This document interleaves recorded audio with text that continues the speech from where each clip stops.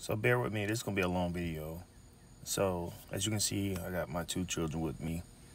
From day one, from the time they were born to the time they are this age right now, which is 14 and 13, my kids have always been with me.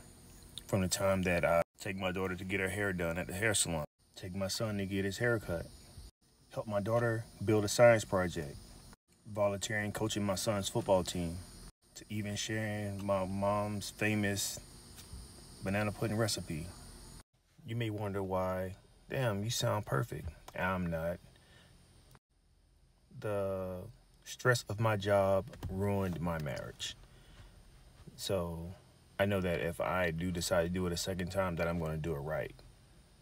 I've always been a grateful person, and I've always held the belief that if you see something, fix it. So my deal is, if I make it home before you make it home, then I would cook, and vice versa. And if you cook, I'm going to do the dishes, things of that nature.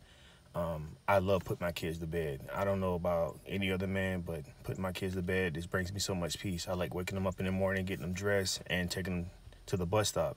But me, I got my kids so spoiled that my kids don't even know what the bus is, because I drive my kids to school. I plan my schedule around just spending as much time with my kids as possible. So I can't speak for every man, but I can only speak for myself, that I really take my fatherly duties and my duties as a husband very seriously.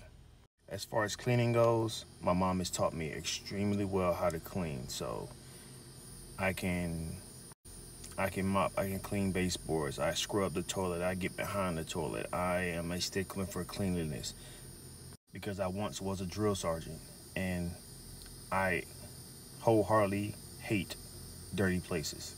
So you don't have to worry about cleaning behind me. And this is me putting my kids to bed. I did a really good job because I put myself to sleep as well.